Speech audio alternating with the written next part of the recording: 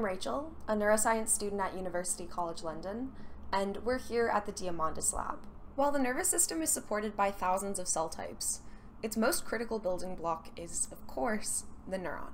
Of all the cells in the body, neurons are arguably the most efficient at information processing, receiving and transmitting signals at 430 kilometers an hour. But what truly distinguishes nervous tissue is the remarkable connectedness of the cells and the intricacies of their networks. When embryonic development begins, the organism is no more than a mass of undifferentiated cells. How does our intricate, multi-layered nervous tissue arise? Where do neurons come from?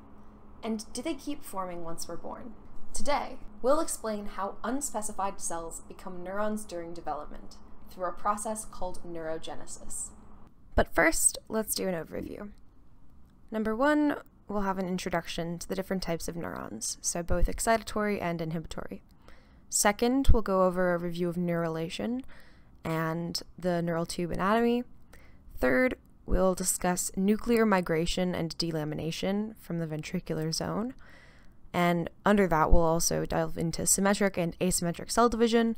And finally, fourth, we'll discuss the final locations of each of the neurons that have just been differentiated.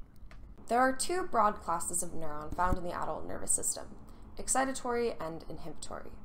Now, there's no morphological difference between them, so these labels are assigned based on the neurotransmitters that can be synthesized and released from their axon terminals. The excitatory neurons of the cerebral cortex are pyramidal and employ predominantly glutamate. They project their axons either locally or long distances.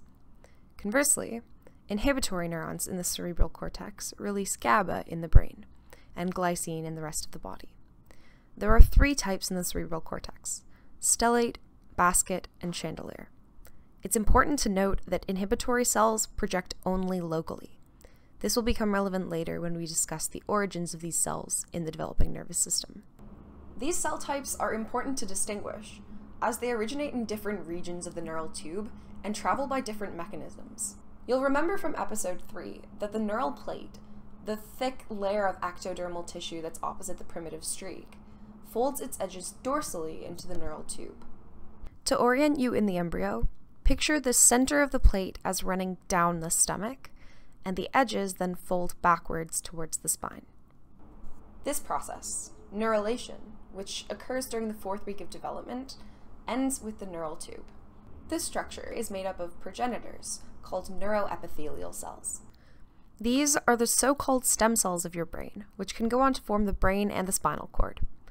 The cells right at the fusion site are known as neural crest cells, and they give rise to most of the peripheral nervous system, among other important cell types. The plate itself is made up of a single layer of columnar cells, and when it folds, the tube maintains the orientation of each cell, so all the faces of cells that were initially facing ventrally now face the inside of the tube. Those faces are called the apical side, and those that were initially facing dorsally, which are now on the outside, are called basal. Each cell is parallel with its neighbors, but the nuclei are at different distances from the apical surface, based on what stage of the cell cycle they're in. When these stem cells are ready to divide and give rise to progeny neurons, their nucleus migrate down its processes to the apical surface. The processes touch both the apical and basal surfaces throughout the entire neural tube. In reality, a support structure of radial glia also stretches across to both sides, acting as a scaffolding for the moving cell body. This movement is called interkinetic nuclear migration, and much research is currently investigating what about the apical surface influences the nuclei to divide, as we see no instances of mitosis on the basal side. The cells of the neural tube rely on mitosis to multiply, and they enter the M phase of the cell cycle when the nucleus is at the apical side of the tube. From there, the two daughter cells' nuclei migrate to the basal surface, where each cell can either repeat the cycle or exit the neural tube from the basal side, which is called delaminating. To understand how this process changes over the course of development, let's follow the fate of a single progenitor, a neuroepithelial cell. Beginning at the basal side, the nuclei moves down, divides, and the two daughter cells migrate back, basically, where they both reinitiate the cycle.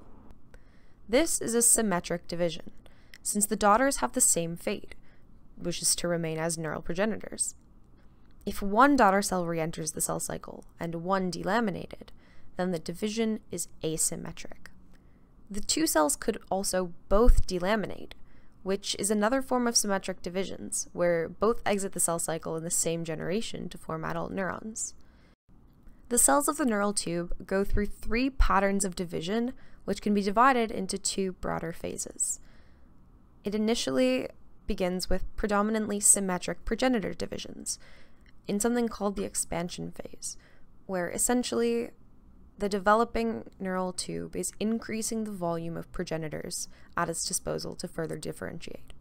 Asymmetric divisions then begin, where neurons can begin to delaminate from the tube, and once delaminated, they exit the cell cycle and therefore no longer produce any daughter cells. Finally, symmetric division resumes in the neurogenic phase, where all cells divide into 2 delaminating daughter neurons. To understand how this appears in the neural tube as time progresses, let's take a closer look at its anatomy. The pink region that you see here is made up of the progenitors, which are actively undertaking mitosis to create daughter cells. This area is called the ventricular zone. Now, once the neurons and glia delaminate, they enter the blue region, which is called the mantle, and they exit the cell cycle. They will no longer divide any further. Now, let's take a single slice from the tube to see how it structurally changes over time as the cells go through those earlier stages of expansion and neurogenesis. This is a single slice of the tube with a starting cell. Time passes as you move to the right. So let's note the key regions. First, the ventricular zone is where mitosis occurs.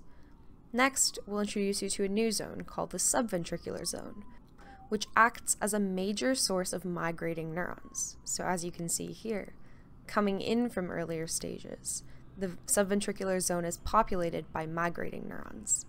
This region also contains neural stem cells, and most of the cell bodies of the radial glia reside in this area. Now, rather than being considered a mere structural component serving to guide these newborn neurons towards their final destinations, radial glia is now known to be a main source of neurons in several regions of the nervous system, notably in the cerebral cortex. Finally, we can see the cortical plate and the marginal zone, which are then filled in by the differentiating neurons as time progresses. This is what gives rise to those 6 layers of the cerebral cortex.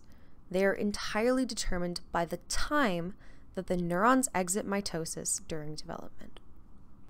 We spoke earlier about the differences between excitatory and inhibitory neurons, and here is where that becomes important.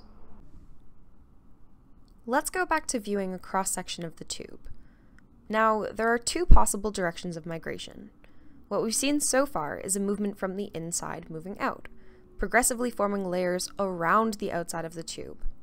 However, inhibitory neurons operate differently, and rather than migrating progressively outwards, they originate from a single location in the tube and migrate tangentially to the rest of the brain and spinal cord. They move through the subventricular layer from the place where they exit the cell cycle, and when they reach the location they're meant to reside in the adult, then they resume normal radial migration with the help of the radial glia. So here, we can see a structure that the neural tube forms in the anterior part of the embryo. Inhibitory interneurons form, and by that we mean they delaminate and differentiate, in a structure called the ganglionic eminence in the subpallium. Here, you can see that the location cross-sects the region between the olfactory bulb and the diencephalon. And there are 2 ganglionic eminences to note, the medial ganglionic eminence and the lateral. While debate persists about how long neural progenitors remain viable in adulthood, it's known that most of the neurons in the adult brain are present at birth. There are, however, locations where pluripotent neural stem cells reside that can form new neurons. These can be found in the subventricular zone of the lateral ventricular wall and the subgranular zone of the hippocampal dentate gyrus. Today, you've learned how neurons exit the cell cycle, how the cortical layers form, and how different neuron types migrate to their final adult locations. From here, we can go on to explore how the neurons know where to migrate to, what cells to project their axons and dendrites to, and what characteristics to take on as adults. From all of us here at NeuroscIQ, thank you for watching.